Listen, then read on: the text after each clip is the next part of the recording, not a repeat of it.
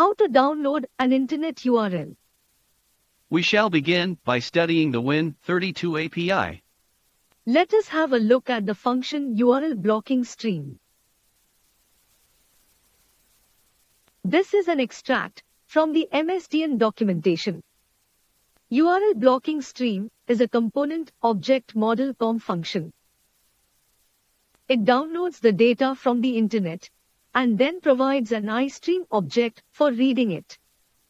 Read is a function that can be called in a loop to collect all the data. URL blocking stream accepts 5 arguments.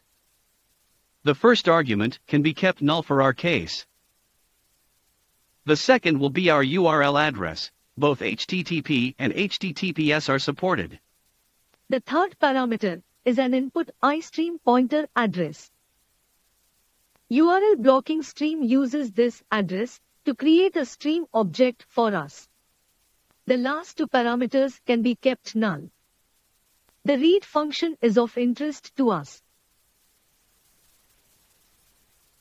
We shall use this function to collect the downloaded bytes. Next we finalize the flow of our program. We have to download the home page of google.com. URL blocking stream will provide us an iStream object. Then we shall install a loop to collect all the available bytes and finally display them to a console output. Next is the discussion of the completed program.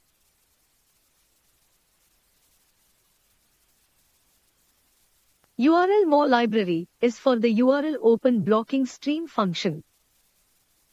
These headers are included for the string operations.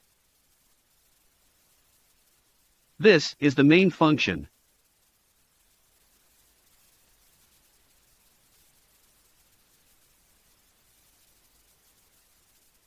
These are our iStream declaration and the source URL.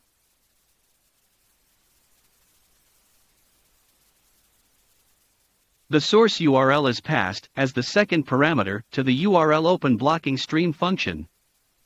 The iStream address is passed as the third parameter. URL blocking stream returns s_ok on success. If it fails, the program prints an error message and ends.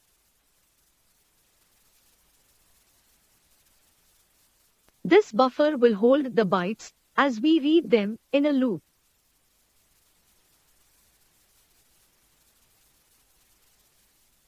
Read the stream in a loop. Each call to read fills our char buffer and returns the number of bytes read. The loop terminates when 0 bytes are collected. On each iteration of the loop, the bytes are appended to the string S.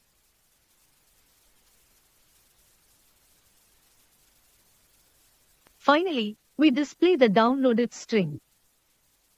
This is the output. Thank you.